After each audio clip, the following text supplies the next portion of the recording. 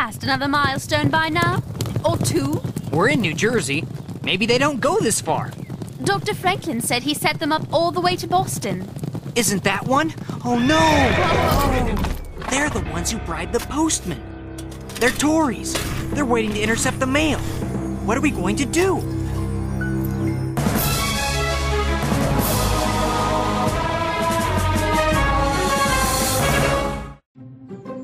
Maybe we should turn around and go back. Then the mail won't get through. General Washington won't get his dispatches. Maybe they'll let us through. But there's a British soldier with them. British soldiers are not monsters, you know. That's because you're British. May I remind you, you're also British? Okay, have it your way. Why don't you go ahead? I have to water my horse. I'll meet you at the blockade. Hurry. Whoa! Now, why would a pretty young lass such as yourself be out riding alone?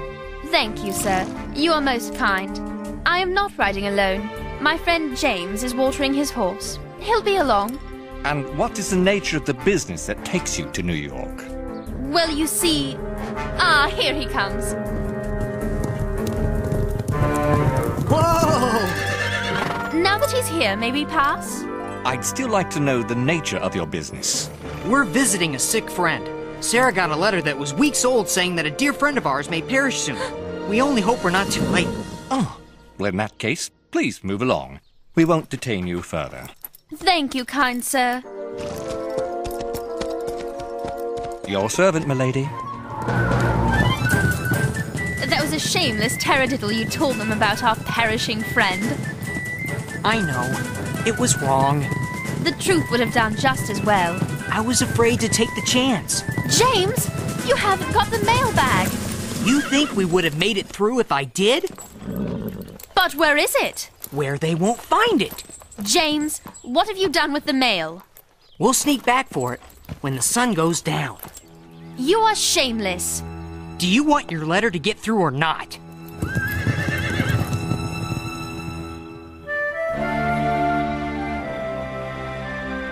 I want you to know that I disapprove of your deception with all my heart. What if we get caught? Now that we've lied, the consequences will be harsher, I'm sure. But you saw when we rode back through. They're gone now. Did you hear something? Sarah, quit worrying. We're almost there. Something you forgot to tell us. Run, Sarah!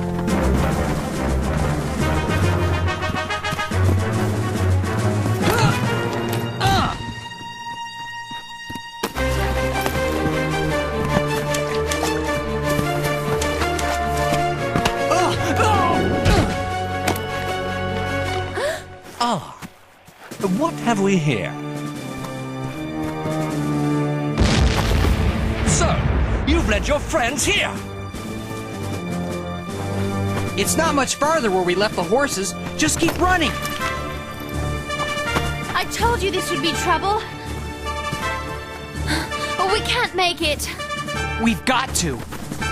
Keep on them! They've got a load of mail!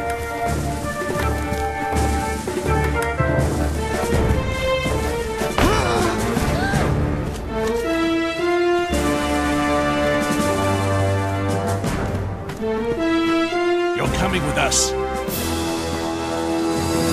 By what right are you detaining us? Like she said, by what right? By what right are you carrying the mail? You don't look like Royal Postal employees. I'm sure you stole the mail from those men. I don't care if you did, so you might as well admit it. They probably stole it themselves. I purposely set off that gunpowder explosion to distract them so we could rescue the mail. Whose side are you on, anyway? We are volunteers. We're on the side of helpless colonists. So are we.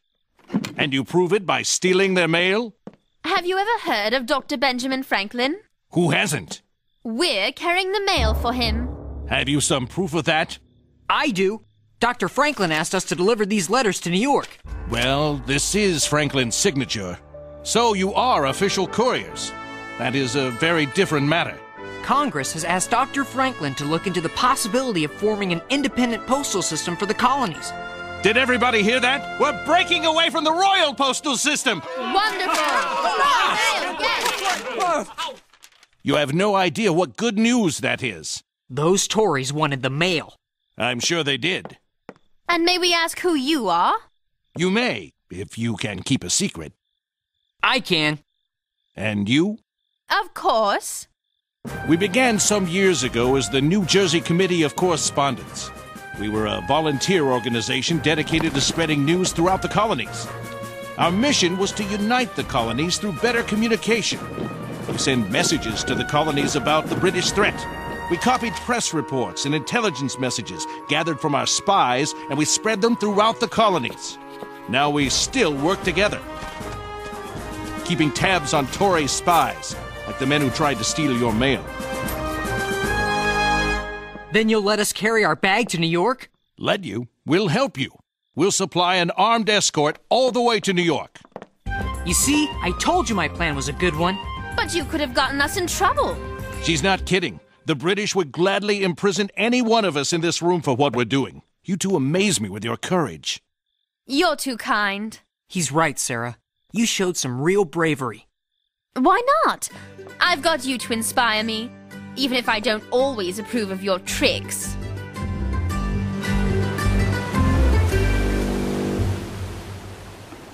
All the Committee of Correspondence wants to do is spread the truth. The truth is important. It's everything. But if the truth they are spreading leads to treason and actions against the crown... It's still truth, and they should be allowed to spread it. Well, I don't approve of the way you lied. We wouldn't have gotten this far. I believe in truth, not lies. Look, we're almost to New York because of my lie. We were almost stopped because of your lie. We're almost to New York because of the New Jersey Committee of Correspondence. So you do approve of what they're doing? I suppose I do, in spite of myself. We'll make a patriot out of you yet. I already am a patriot. At least in New York, we'll be back among subjects still loyal to the king. They're not all loyalists. We've brought the mail all the way from Philadelphia! This entire mailbag has been unseen by British eyes. Why are we stopping off in this tavern to brag about our exploits? This is the end of the line, Sarah. The mail is distributed here. The volunteer mail carriers divide up the letters at the bar according to destination points and fan out to the different parts of town to deliver them. What about my letter to my mother? It's going to London, not a part of New York. One of the volunteers takes the overseas letters to the harbor and puts them on the first ship headed across the Atlantic. So we've done it? Yes! My mother will get her letter? She will, Sarah. You can count on it. James, I'm so happy I could kiss you. Sarah, please. I've suffered enough at the hands of the British.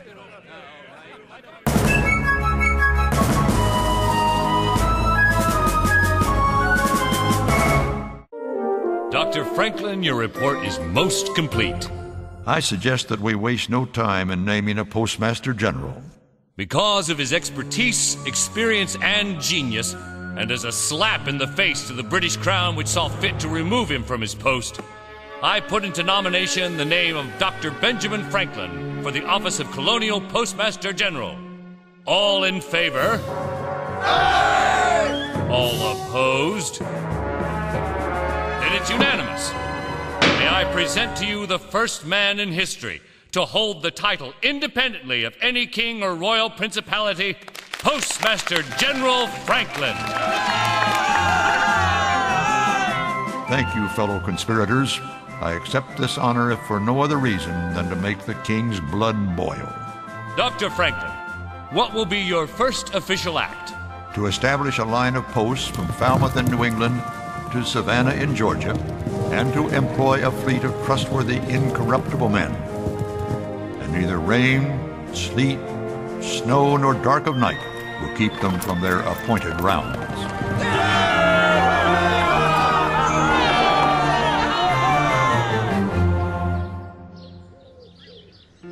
27 July 1775.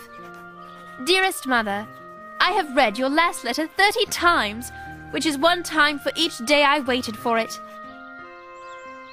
I'm so relieved that you received my letter about Father. I am relieved that you received any letter from me at all. Thanks to James and Dr. Franklin, I have a new appreciation of the importance of the postal service and of communication in general.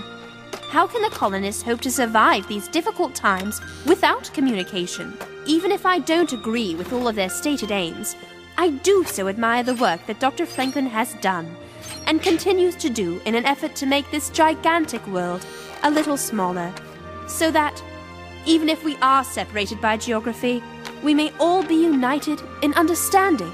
Franklin, named Postmaster General of New Independent Colonial Postal Service.